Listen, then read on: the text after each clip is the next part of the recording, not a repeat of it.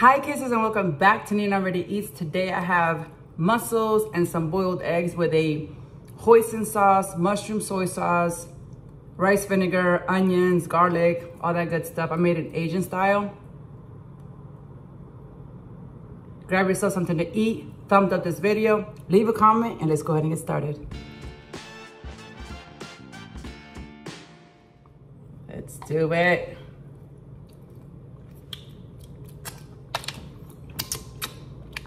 I had frozen these, and then I tried cooking them so they're not gonna pop open all the way. But I was craving mussels. Oh my God, these taste so good. Something about that mushroom soy sauce. Look at those onions. It just changes the whole game, and that's hot. Little mussels is hot. Oh yeah. Oh my God, so hot.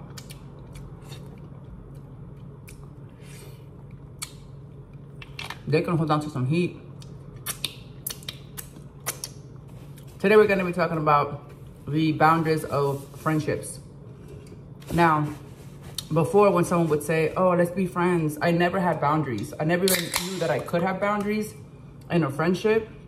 But once I figured it out, yeah.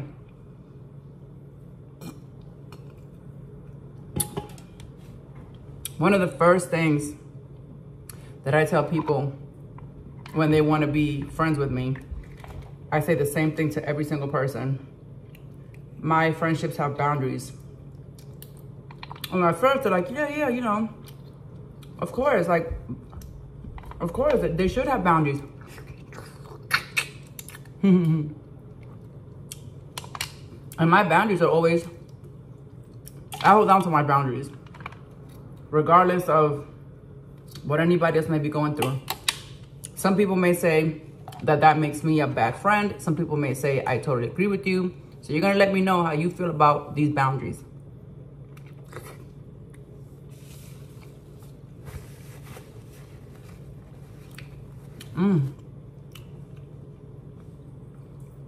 So good.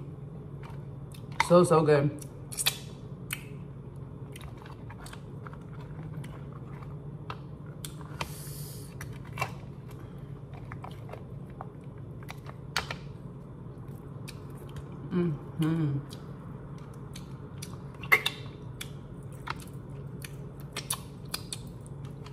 I love this Asian style flavored seasoning. I mix rice vinegar, mushroom soy sauce, sesame seed oil, garlic powder, garlic, onions, and hoisin sauce. Oh, so good.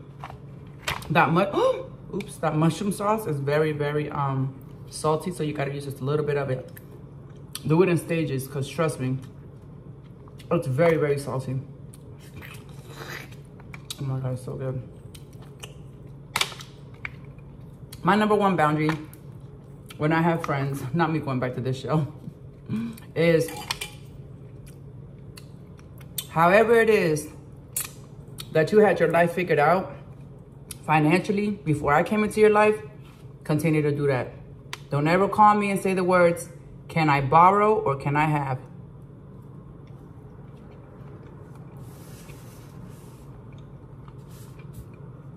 The answer is no. I used to have the kind of friendships and family relationships and business relationships where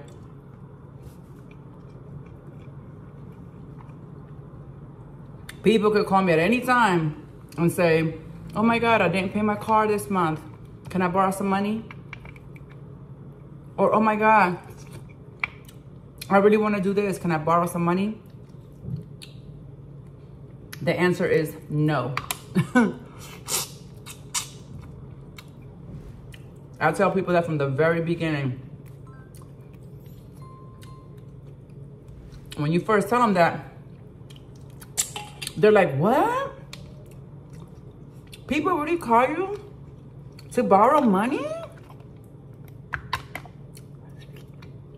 That's crazy.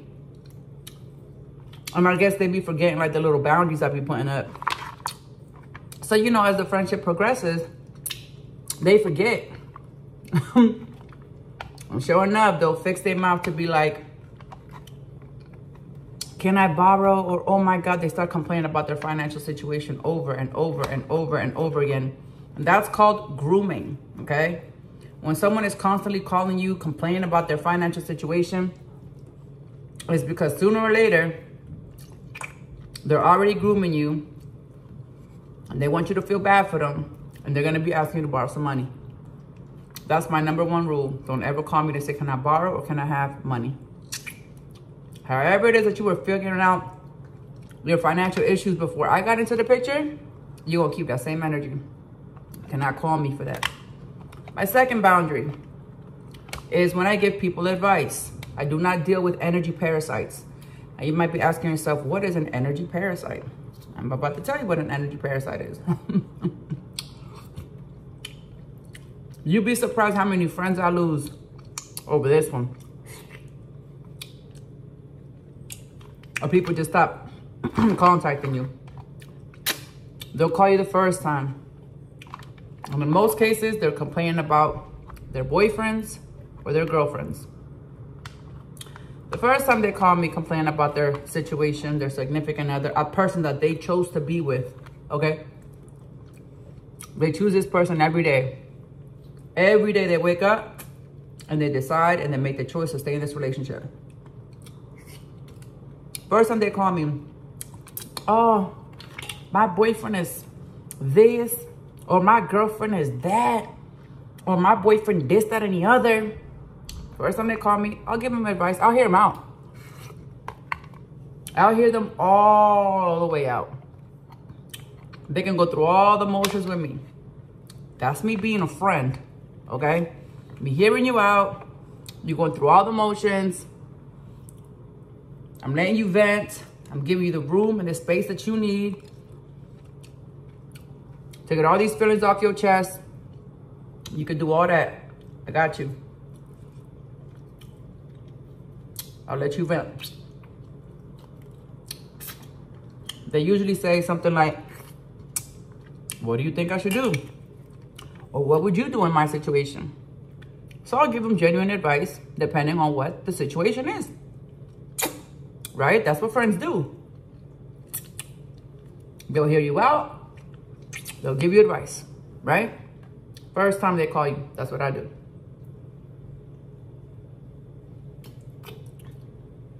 The second time they call me with the exact same problem, I give them a warning. And I say, listen, this is the second time that you've called me about your man complaining about the same situation. Didn't I give you advice? Yeah, you did. But girl, they give you all the rundown. I love him. I let them vet a second time. I give them advice again. Now let them know this time. Listen, mama. I just gave you advice. This is the second time that we've talked about the same problem. I already gave you advice. You asked me for advice, so I gave it to you. Okay? Excuse me.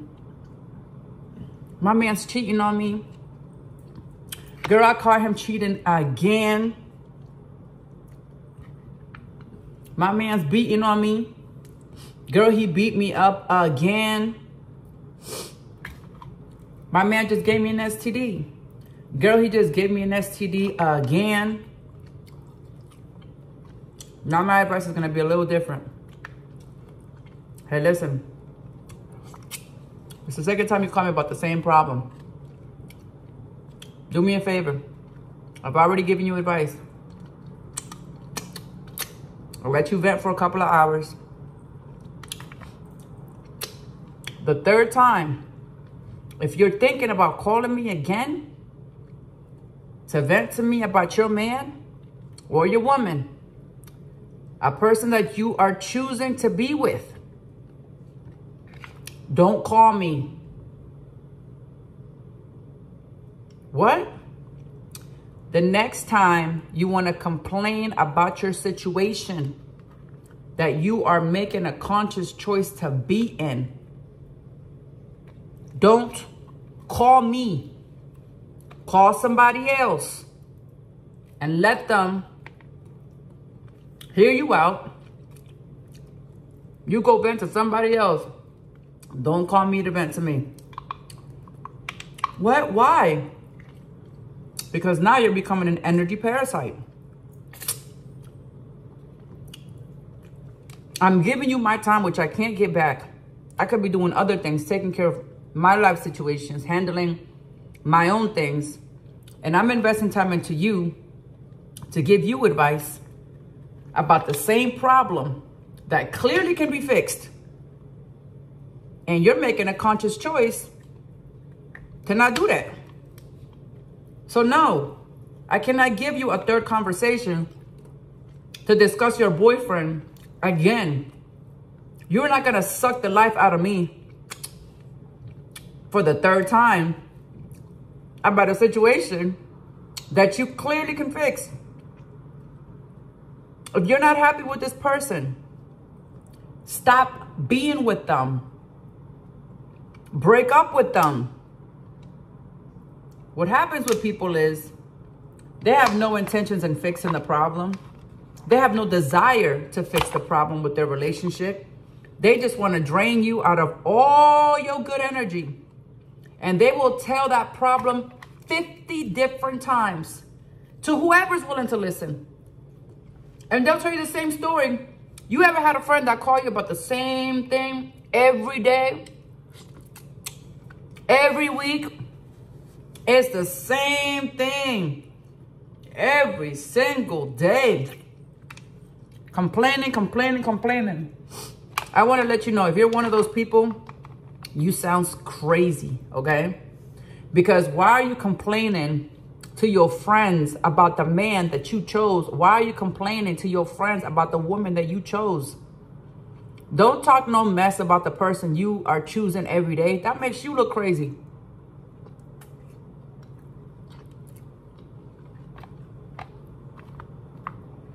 Hell to the no. You cannot call me to tell me the same problem 15 times. Because I'm going to cut you off right there. We're not going to be going back and forth about the same shit over and over again. Those are called energy parasites. People that will cling on to you just to tell you the same crap every single day and have nothing positive to talk about. They'll drain you out of all your energy. All of it. And you're allowing them to do that because you're allowing them to call you every day about the same nonsense. That doesn't make any sense. They're taking you out of your happy energy just because you're willing to listen to their problems. If they don't pop open, don't eat them. Straight up. Don't even eat them. That doesn't make any sense. And why are you constantly complaining about the person that you chose to be in a relationship with? That makes you a hypocrite. If you're going to complain about them, break up with them first. Don't call your friends, your family. Don't call your mama. Don't call your daddy. Don't call your sister. Don't call your cousins, your coworkers, and bash this person. And then a couple weeks later, you right back in bed with the person you just finished bashing. What sense does that make? What sense does that make? Now you got, this is what happens when you call your mama, when you call your daddy, when you call your bestie, and you letting them know what kind of problems you got with your boyfriend. Let me tell you what happens. Now they can't stand your boyfriend. Now they got beef with your boyfriend. Now they're looking at your boyfriend crazy. They're looking at your girlfriend crazy. And every time you bring them around, or every time you try to talk to them, or every time you try to, you know what I'm saying, do something with them, and have some kind of, if you bring them around the family, whatever, now your family is harvesting all these negative feelings about your partner because of your mouth, because you ran your mouth. You had an entire smear campaign about your boyfriend or your partner with all these different people. So when you bring them around, now everybody got all these negative feelings about this person, but you laying in bed with them the same night. That doesn't make any sense. If you're the kind of person that every time you got a problem, you want to call somebody and you want to, you know what I'm saying, slander them, I start looking at you crazy. You can't call me about the same problem 15 times. We're not going to do that. You're not about to have a smear campaign, a hate campaign towards this person when you made a conscious choice to be with them. And you're still laying in bed with them. And you're still being intimate with them. I'm going to start looking at you crazy. Real quick. And this is why I have boundaries when it comes to people and when I build friendships. You can't call me like that. Well, we're supposed to be friends. I know, Poppy. That's what I said. We're supposed to be friends. Yeah. I gave you advice. I heard you out. Not once, but twice. Now you're trying to make this a situation. No. You can't get me to harvest all these negative feelings about a person that I've never met.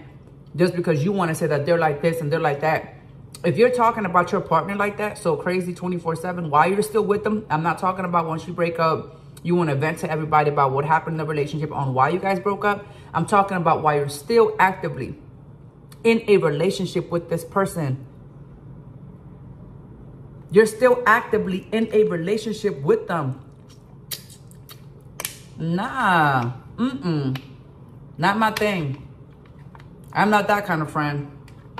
And when people realize, because I remember I had to let somebody know about themselves. They kept calling me, complaining about their man. And I told them, I was like, don't call me no more about this situation. You can call me about anything else, but don't ever call me again about your man. Why? I don't understand. You were still with him, right? Yeah. Then stay with him. Shut up and swallow all that. Whatever you're going through, swallow it. Because you're still with that person. And you looking real crazy slandering their name to me. Because you want me to hate them with you while you with them. Nah, you just showed me that you a hypocrite. Oh, you talking about this person and you with them? You still with them? You done called and vented and, oh, this and this chick that and oh my God. And you know what you're doing? You're trying to build a smear campaign and a hate campaign against that person because chances are you probably doing some dirt too and you don't want that shit to get out. You don't want that out there. It ain't always the person you're talking about. Usually the people that do the most talking are the ones doing the most damage. And they want everybody to believe that they're not the problem. What? So when I build a friendship, I have very strict boundaries about allowing somebody to call me to slander their partner to me. You can't do that. Not I. And I'm a really good friend, but I'm also not going to let somebody drain me out of all of my good karma and all of my positivity, because every time they call, I make them feel better. Hell no.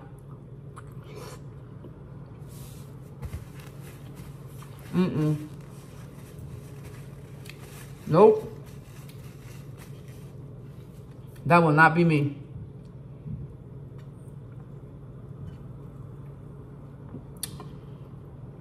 My third rule when I'm building friendships. If I'm trying to do something and hang out and I keep getting the runaround, oh, I'm so busy. Oh, I ain't got time for this. And they're trying to book shit way in advance, weeks in advance, months in advance. Like, yo, let's plan something out. Like, you know, we can hang out, we could do this, we could do that. And they keep giving you the runaround. And no matter how far in advance you try to book or schedule something or make plans with that person and you still keep getting the runaround, I will cut them off in 2 seconds.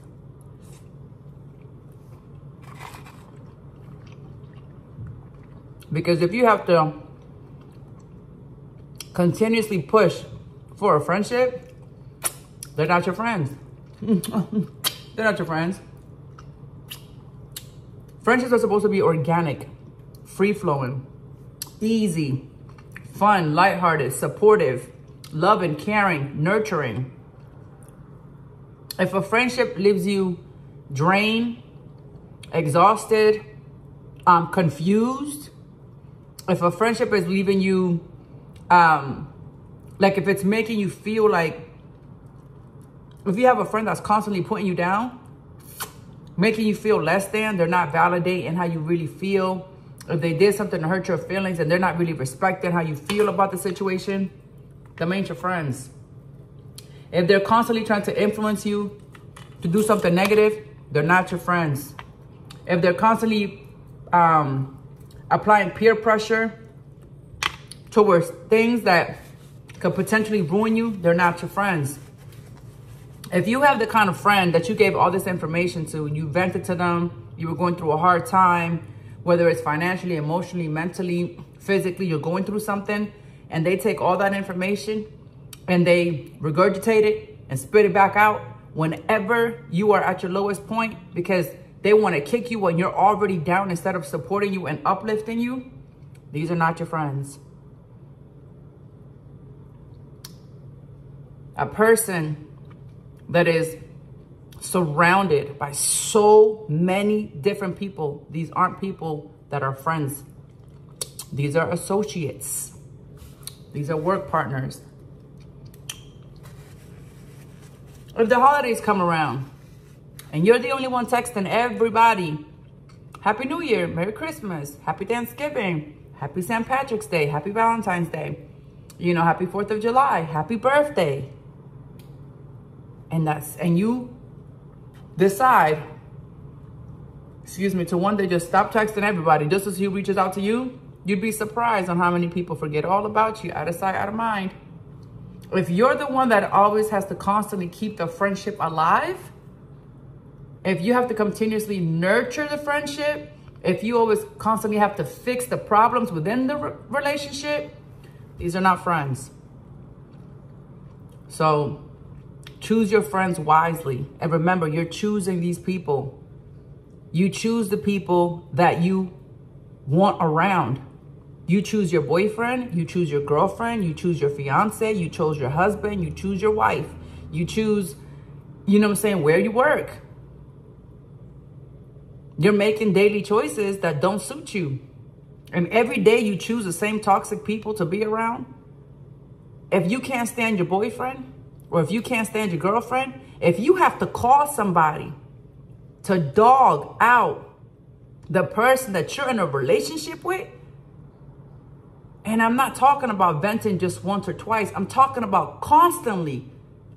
5, 6, 7. It's the song you sing every single time you jump on the phone with somebody and you're singing that same song to 5, 6 different people about that person. That makes you look crazy.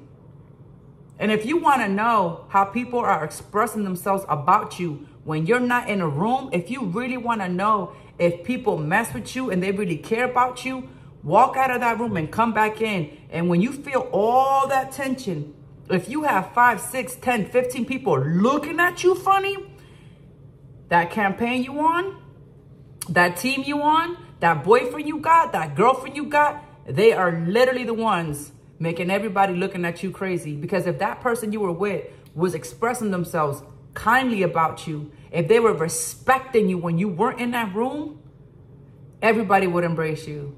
Everybody would love you. If the person you're with is giving everybody else the green light by smearing your name, by talking about you, by making you look bad every chance that they get, by downgrading you, by talking shit about you every chance that they get, pay attention, because that that entire perimeter, that entire radius of all those people, there's going to be energy there. And you should be able to read that room and be like, damn, why are all these people so comfortable with mistreating me? Oh my God. My boyfriend's been talking about me. My girlfriend's been talking about me. My partner's been talking about me. They've been dogging me out so much to all these people. Now, all these people resent me, hate me, don't like me, are looking at me funny because the green light came from your partner. That smear campaign started from your partner. It's really simple. It's really, really simple.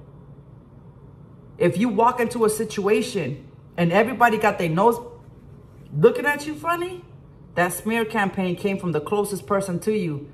They made them feel so comfortable because all they do is dog you out when you're not in the room. Choose your friends wisely. Choose your boyfriends wisely so you don't have to complain about them 24/7. I'm not the kind of friend that you can call any point in given time of the day to complain about the person you chose to be with. That's not me. Those are my boundaries. Don't ever fix your mouth to ask me for no money. If you're trying to be my friend, can I borrow? Hell to the nah. Don't talk shit about the people that you around. Don't talk to me about your friends. Don't talk bad about your friends to me. I don't want to hear it. I will stop somebody dead in their tracks. Ain't that your homegirl? Because it doesn't just happen in relationships. It happens in friendships. Ain't that your homegirl? Yeah, but no. Don't talk to me about your homegirl. Don't dog your homegirl out to me. I don't want to hear that shit. Because that's your homegirl. Y'all going to be buddy up tomorrow. So why are you calling me to dog her out? Or to dog him out to me? Hell nah. Miss me with that. Miss me with that. I'm being loyal to people that don't even deserve loyalty. Miss me with all that. Don't ever call me and fix your mouth to ask me for no money. And don't call me to talk shit about nobody else. I don't care to hear it. I don't care to hear it. After I give you advice once, that's all you get. You get advice once. I will listen to you a second time and I will refresh your memory on the advice I gave you the first time. You didn't take that advice or you didn't choose a better choice for yourself? Don't call me the third time. That friendship is over. Nah, because you're showing me who you are. And you're the kind of person that can sit there and dog somebody out and then be all up in their face. Like y'all really, really buddy and y'all friends. Hell nah. Not my cup of tea. Not the way I get down. So whenever you build a friendship, make sure you have your boundaries all the way up. Because if you don't, they'll run amok on your ass. Okay? They will run you.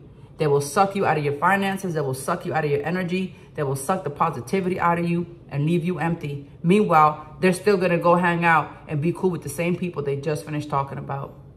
Choose wisely. Until next time. Bye, guys.